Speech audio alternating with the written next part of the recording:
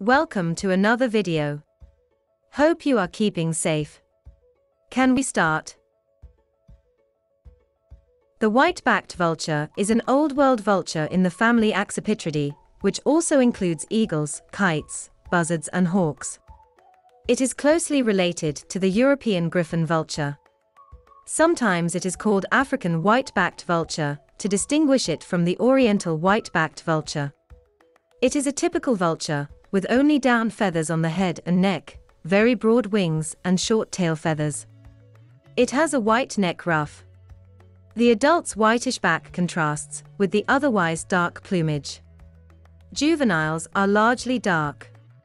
Like other vultures, it is a scavenger, feeding mostly from carcasses of animals which it finds by soaring over the savannah. It also takes scraps from human habitations. It often moves in flocks. It breeds in trees on the savannah of West and Eastern and Southern Africa, laying one egg. The population is mostly resident. The primary food sources are the carcasses of large, grazing animals found the wooded savannas where it lives. This includes warthogs, zebras, gazelles, ostriches and even livestock. However, they can only eat animals with soft tissue, as their beak is not adapted for tearing through tough skin. Thank you very much for your interest. We will meet again, soon. Take care.